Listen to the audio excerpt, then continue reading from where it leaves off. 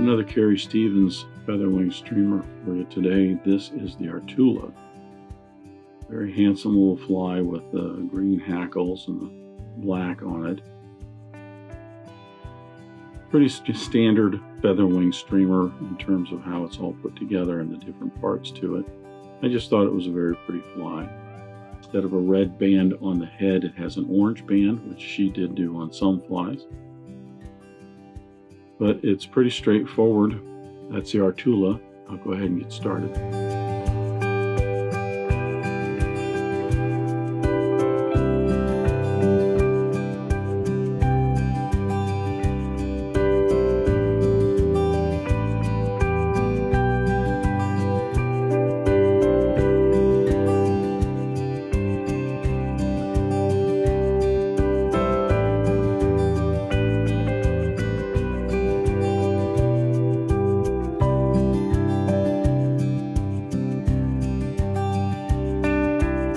I'll begin the Artula with my hook and the vise. This is a Martinek 8x long size 4 streamer hook. I'll debarb the hook. I'm going to attach my thread. For the first thread I'm using is a white. This is a UTC 140 Denier in white because I have an orange floss body. I need to start in white. I'm going to attach my thread a couple eye lengths behind the eye of the hook and wrap downward, putting a nice base layer of thread. You don't have to put the base layer of thread, but I find it helpful primarily because the darker color of that hook will actually show through some of that white thread. You want to try and preserve the bright colors of the orange floss as much as possible. So if I put a layer of white on now, and then I get a layer on when I'm getting the body tied in before I wrap it on, then I can mask over that darker hook a little bit.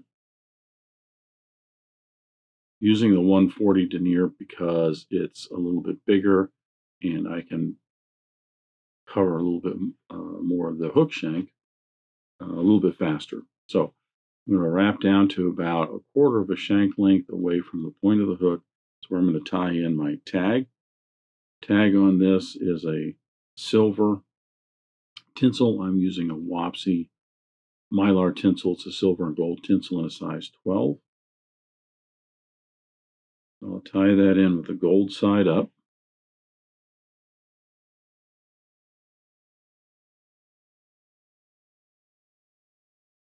Continue wrapping downward to just to the point of the hook. Then I'll wrap back up.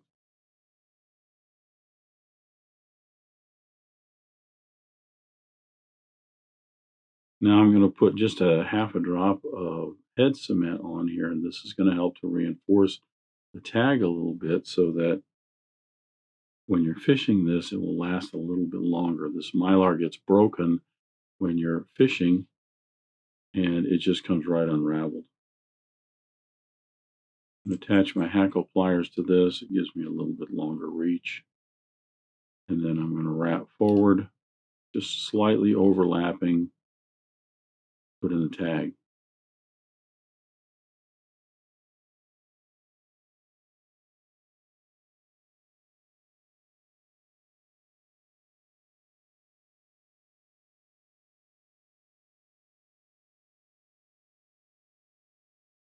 Secure that in, and then I'm ready to tie in my tail. Tail is just some orange hackle. You could use a Rooster saddle if you have something like that. I'm just going to use a little bit of orange Schlappen.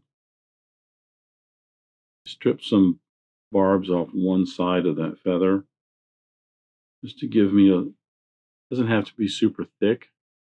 I'm going to tie this in about half a shank length long. Doesn't have to stick off the bend too much.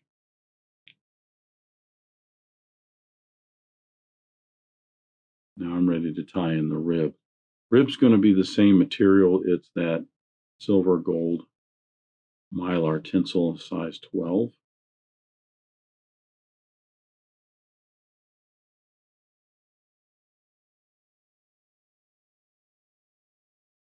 I'm going to tie this in with the gold side up.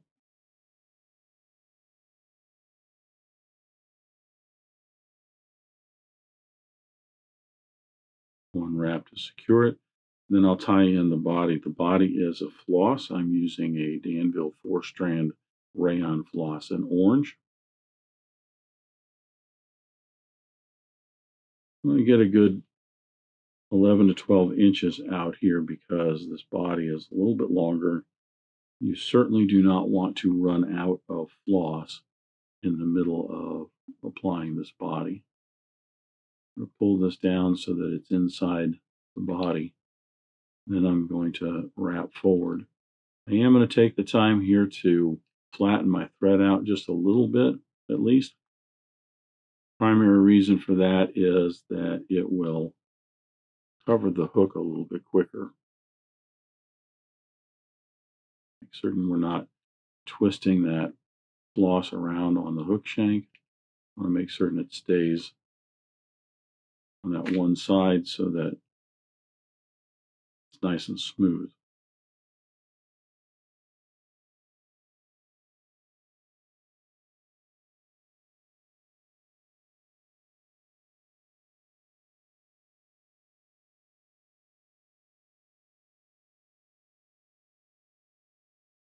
You could use a heavier thread if you want to for this than this 140. If you wanted to use a 210 or a 3/0 or something like that, you could certainly use something heavier.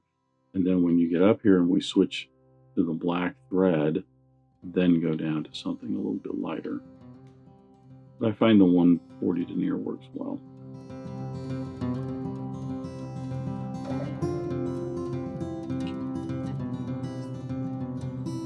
We'll wrap that all the way up. I'm actually into the headspace a little bit, so I'm going to back off. And now I'm going to apply that floss, and then I'm going to apply the silver tinsel for the rib.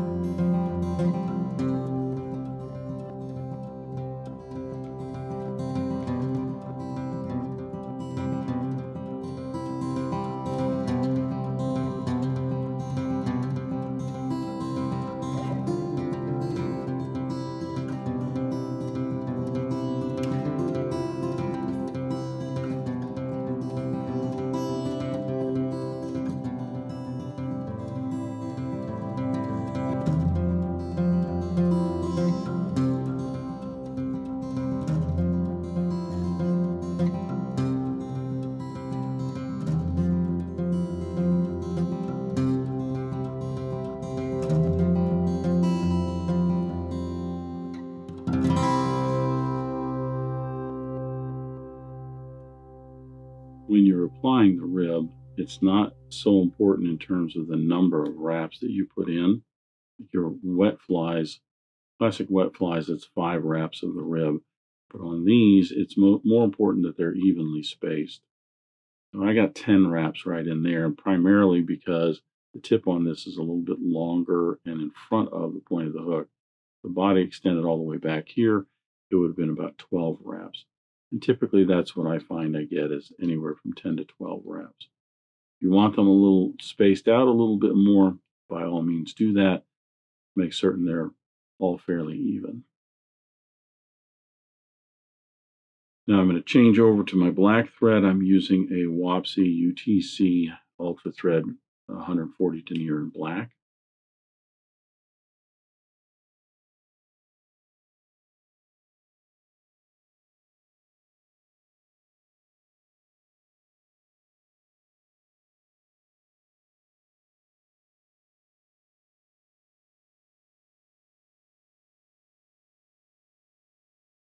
Give you a little wax on my thread.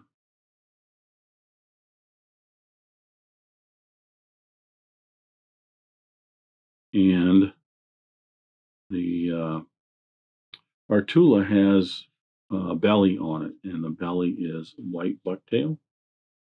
I've already cut out some white bucktail and I've got it in the stacker. You want maybe about a quarter of a pencil, maybe to half a pencil, not even that much. Generally, the bellies on these streamers are just a little bit of bucktail or hackle, something to kind of suggest that you don't want it to be really super thick.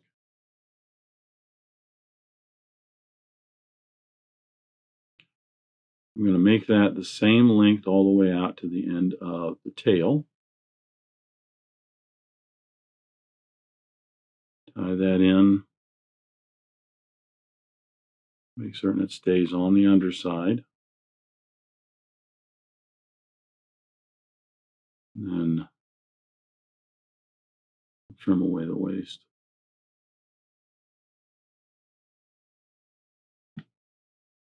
There is a throat on the Artula, and it is brown hackle.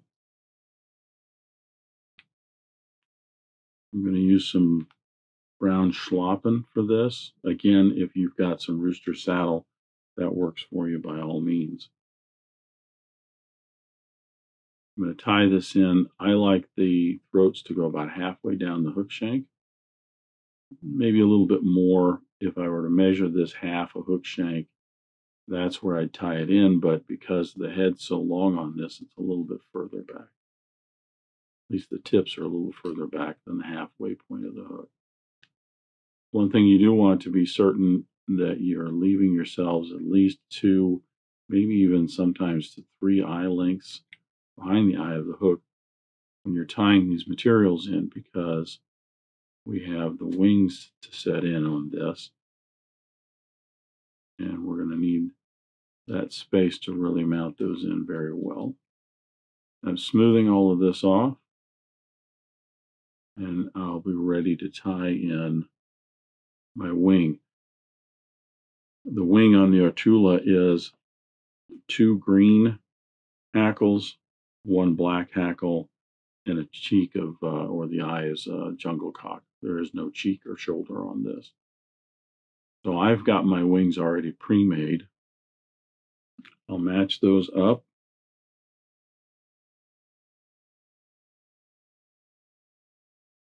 The excess rachis on all of these that's together, I'm going to cut that back.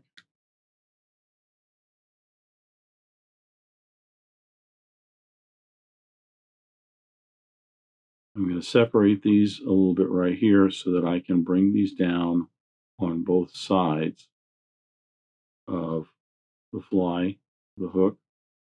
I want the barbs and everything to be up on top here, but I do want those hackles to extend down below the shank of the hook here, not all on top.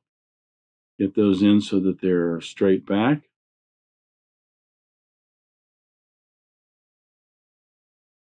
Now, I don't know if you can see it or not, but my wings have kind of slipped around to the sides of the hook here. So I'm going to unwrap those and bring those back up on top, together on top like this. You don't want them on the sides, you want them to be right up on the top, but they will go down the sides of the hook. One more time, I'm going to try and wrap these in. You can see on the underside here, this one wing right here, instead of being straight out this way, is kind of cocked a little this way. I don't think in terms of fishing this, that really makes that big of a difference.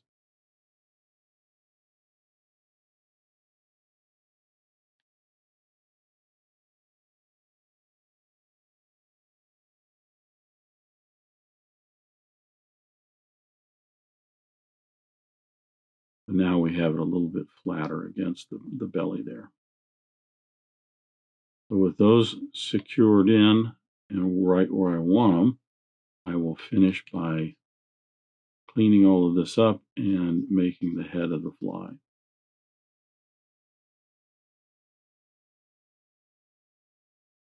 Generally, the heads on all of these featherwing streamers are a little bit long. You can certainly make it a little longer if you want to, and even a little bulkier. Some people will tie these and bulk the head up here and then paint eyes on them. Typically, Carrie Stevens flies did not have eyes on them. But she did like to put in a band of color. Often it was red, sometimes it was orange, and on the Artula here, it is an orange band. I'll flatten my thread out, and I'll put in a whip finish to smooth off the head there and secure the thread.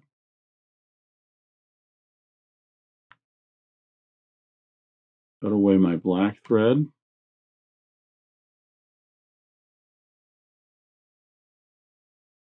Now I'm going to attach my orange thread. I'm using a Danville 6/0 in orange. Often I like to, when I tie these, use a brighter orange, maybe a fluorescent orange or a fluorescent red, because it will darken up with that black head on there. So if you really do want it to stand out, I find using a brighter, more fluorescent color will help in that regard. My thread's kind of fuzzy there, so I'm going to pull some more thread out, cut that out.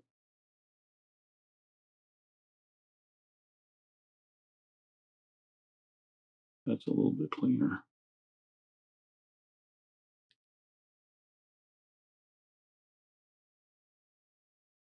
Take your time getting this band in. You just want it right in the center.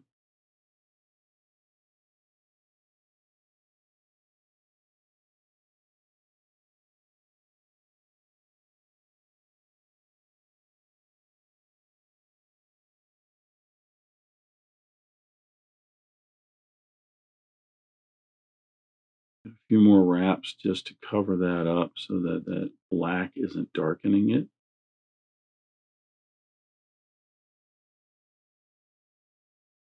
I'll put a 4 or 5 turn whip finish right on the band.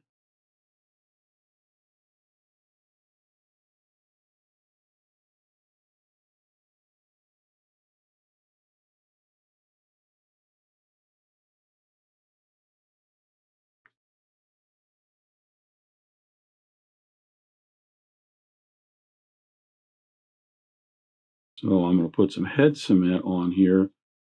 This fly tight will soak down into those thread wraps and secure that head very well. And in a moment, I'm going to come back and I'm going to put a single coat, maybe a second coat. It depends. A lot of her patterns didn't have nice glossy heads to them, but they did have a little bit of sheen, so you could tell there was some sort of varnish that was put on there. Still researching that, trying to find out just what kind of varnish she used on these.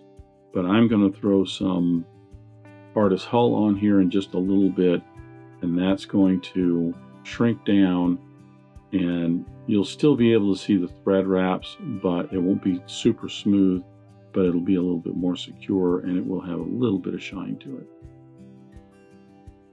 So that's the Artula. Fun little fly, very basic little feather wing streamer.